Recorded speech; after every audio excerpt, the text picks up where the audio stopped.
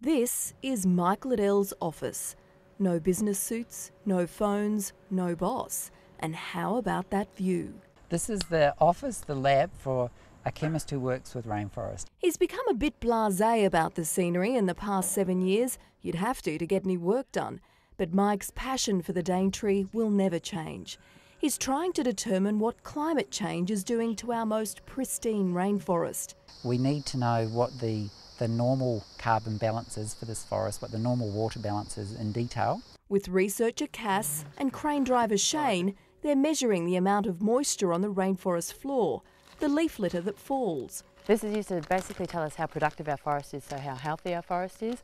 They buzz up and down and all around the forest canopy on a 50-metre crane. Try not to cause any damage to the canopy.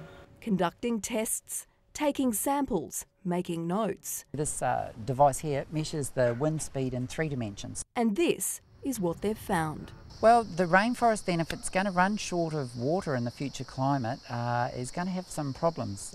And we may find that this particular type of rainforest is not stable over a very long period in the future. In other words, the Daintree as we know it could be at risk. Rainforests are usually considered the lungs of the world, sucking in carbon dioxide. But research here has found in times of drought, the rainforest struggles to breathe. The drier it is, the more it shuts down, releasing more global warming carbon dioxide into the air than it takes in. While the rainfall of late has stabilised, CSIRO predictions are that it will become drier in the future.